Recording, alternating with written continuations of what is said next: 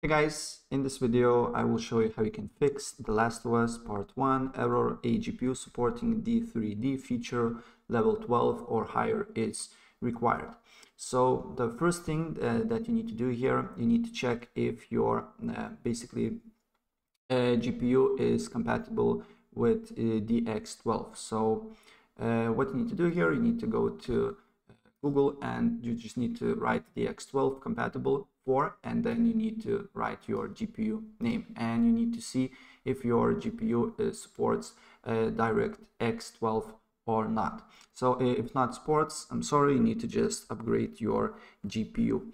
And if basically your GPU supports that, then you need to install your basically GPU drivers. I will show you how you can do that on NVIDIA, but also AMD, basically the same thing as well. You can basically manually search for drivers and install them, right?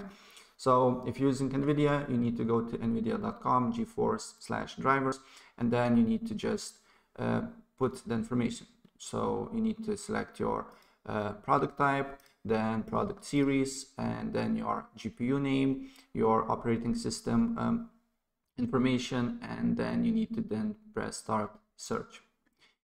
And then we need to wait for a few seconds, and on the bottom you should see driver results, and you need to install the latest one. Currently there is driver version 131.41, so you need to press get download and then press this download button, and after you download it you will see this window. And what you need to do here, you need to press this one and then I agree and continue, and then press custom, and then you need to press on perform a clean installation. And after you do that, then you need to restart your computer and see if the problem is fixed or not. And if the problem persists, then try to install not the latest version here, but try to install, as you can see here, maybe 531.21 or 531.18, and do the same thing that I show you with the latest one. Go to press this button, then go to custom, and then perform clean installation. Again, restart your computer and see if the problem persists or not. And if the problem persists, then you need to do another thing here. And then you need to just basically on search right view advanced system settings, and you need to increase your virtual RAM, and then you need to go to advanced performance. Here press settings, and then go to advanced again and press change here, and then check out this box and then press on custom size. And on initial size you need, I pull out my calculator, and then you need to just write your RAM. For me 16, and if you don't know how much RAM do you have on your computer, you need to go to settings, system, about, and here you will see RAM. And keep in mind that if you want to play The Last of Us, minimum basically RAM is 16 gigabytes. So if you have less than that, again, you cannot play the game. You need to basically increase your RAM.